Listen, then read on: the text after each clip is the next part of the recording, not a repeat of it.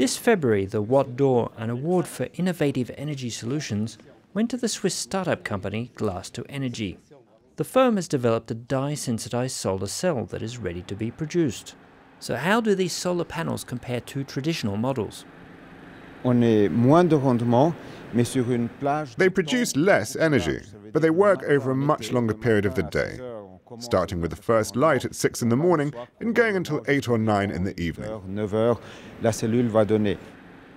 The technology was invented and developed by Professor Michael Gretzel for more than 20 years.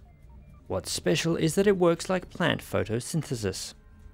Like the chlorophyll in leaves, the Gretzel cell uses a special dye that absorbs light and generates electrons. Don't forget that the photosynthesis has worked well for 3.5 billion years. It's a principle that has proven efficient. Compared to current solar cells, the Gretzel version is significantly cheaper to produce.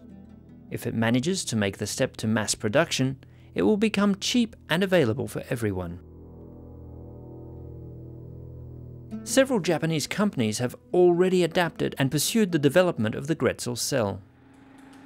The Watt d'Or winner, Glass2Energy, currently employs 17 people, and soon there will be more than 50. The cells are transparent and have a lifespan of 25 years.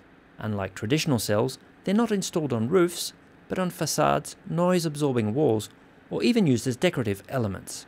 Since the cells also work under weak light, they can be installed inside. There are already some at Geneva Airport. The idea is to capture energy wherever it's available.